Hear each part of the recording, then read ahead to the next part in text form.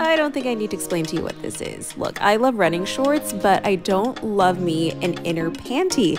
Honestly, they give me these inner thigh rashes and they're just terrible. So I challenged myself to make a comfortable running short without a panty, but with built-in shorts so that it's not like Flash City, USA. Okay, so check out this inner short. It's super stretchy and comfy, plus there's pockets for your phone and also a bottle because why not? And look how tight and creased this short is. That's why I added this upside down tulip construction with stretchy and breathable mesh so that when you plie, there's leg room. Look, no creases. A little heart booty shape in the back because my booty likes a little bit of shape.